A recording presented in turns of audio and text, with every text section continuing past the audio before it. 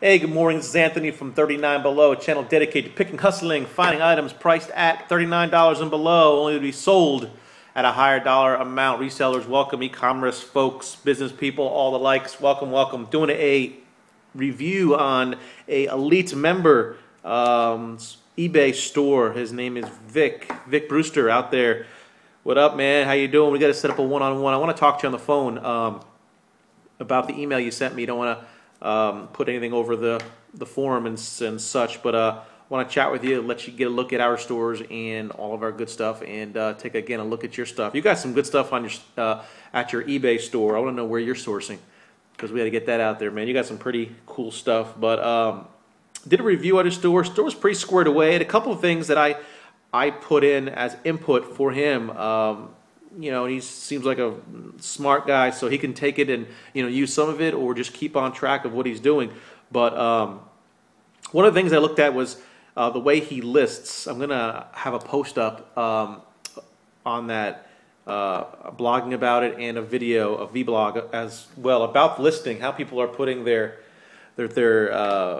descriptions down. The first thing that we do, a process that we have here at 39 Below, is we use name brand first, second is gender, next is size, and then we get into the specific details of it. For instance, if it's a shirt, if this was this is a polo shirt, so it would be Ralph Lauren polo, men's large, and then if it had pearl snaps, long sleeve shirt, if it's a corduroy, 100% cotton, is it silk, is it cashmere, whatever it is, then you get into those little minutia details after. But we do that because we found through our studies that when people search, that's how they search first. They put the brand that they're looking for. Is it Bose? Is it PlayStation 4?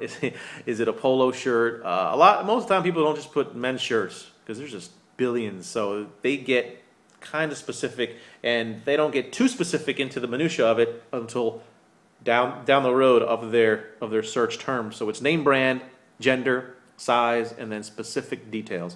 So asked Victor, sorry, to go ahead and do that. The second thing he had a Ducati polo shirt, awesome shirt, but how he phrased it, he put like size, instead of writing the word size, he put SZ. Instead of large, he put L/G, men/boys. You know, again, as I always say, write out the word size, S-I-Z-E. You know, I know that area there, you only have so many letters that you can put in, but try to focus on the simple key terms that your buyers are going to go ahead and use.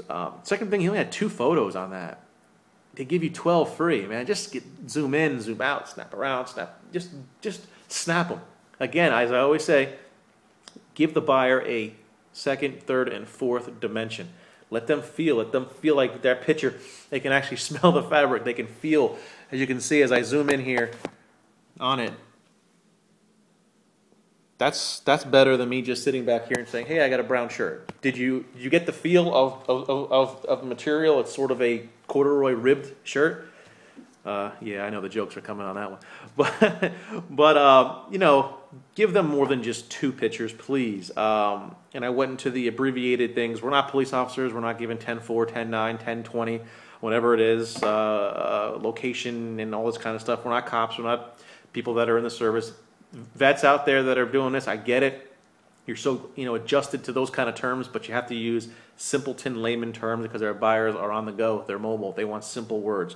Trifecta for success. I said to him, it's not being fully used, which is returns accepted, free shipping, and the seller pays the shipping.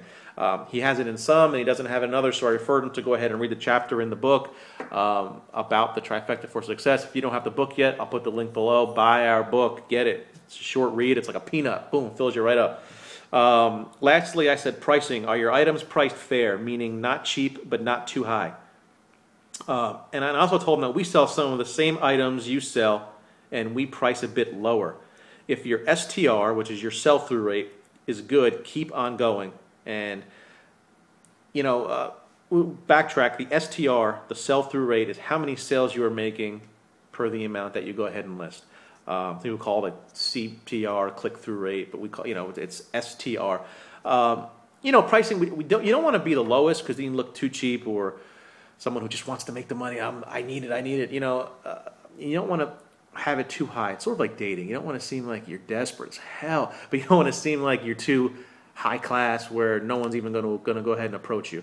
Everyone has a value for the market price. eBay especially, it's an e-commerce world within itself. The pricing is different. So if you feel that polo shirt, man, you know, you're like, damn, I went to the store and that polo shirt is $70. Why is it $12 here? Because it's an e-commerce world by itself. Supply and demand it's different.